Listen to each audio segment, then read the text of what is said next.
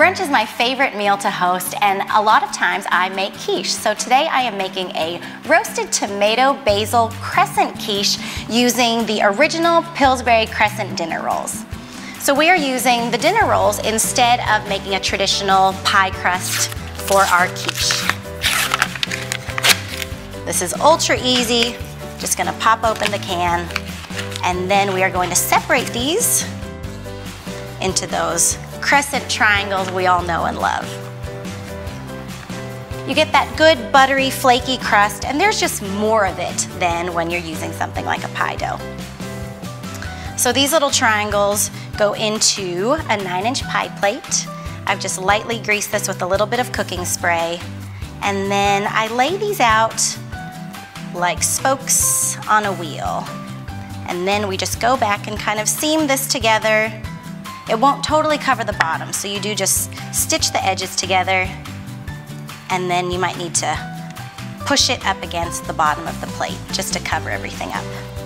Then I just roll under all the edges so it's nice and neat.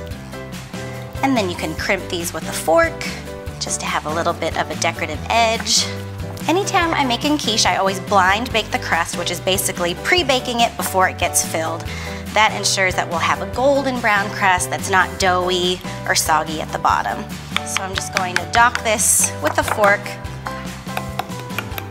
and this just goes into the oven at 400 degrees until it gets just lightly golden brown. You don't want it too brown, but we do want to get the crust nice and ready for our filling. All right, this one's ready to go. Beautiful crust, just lightly golden brown on the bottom. And now we get to assemble our quiche. So what I do is actually line the bottom of the quiche with slices of cheese. Today I am using Havarti, and I just always love cheese and quiche, but I like to use slices because I feel like it's a clever little lining for our crust. And then again, it'll help keep it from getting soggy. The next thing that goes in are my roasted tomatoes. I already roasted these in a 400-degree oven. This is just 2 cups of grape tomatoes, drizzled in a little bit of olive oil, salt and pepper.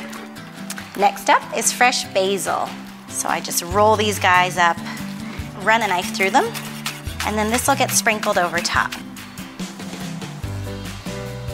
Okay, now we are ready for our custard mixture. A little bit of milk, and then into this I'm going to crack 3 eggs.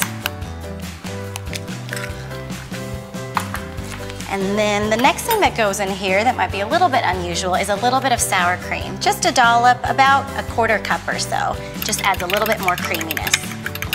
All right, next up, good heavy pinch of salt, and then pepper. So I'm just gonna pour this over top. We are just going to make it. All right, so make sure to set this on a sheet tray, just makes it easier to get in and out of the oven. And we are going back in at a lower temperature. We are going in at 350 degrees until it's no longer wiggly in the middle. All right, this little beauty is all set to go. It's really hard to give a timestamp on quiche, but if you just shake the pan and there's no wiggle in the center, you're good to go. Also, if your crust is getting too brown, just cover it with a little foil collar or one of those clever pie shields. And then I'm just pairing it up with a lightly dressed salad. And this to me is the perfect meal. Roasted tomato basil quiche with Pillsbury crescent rolls.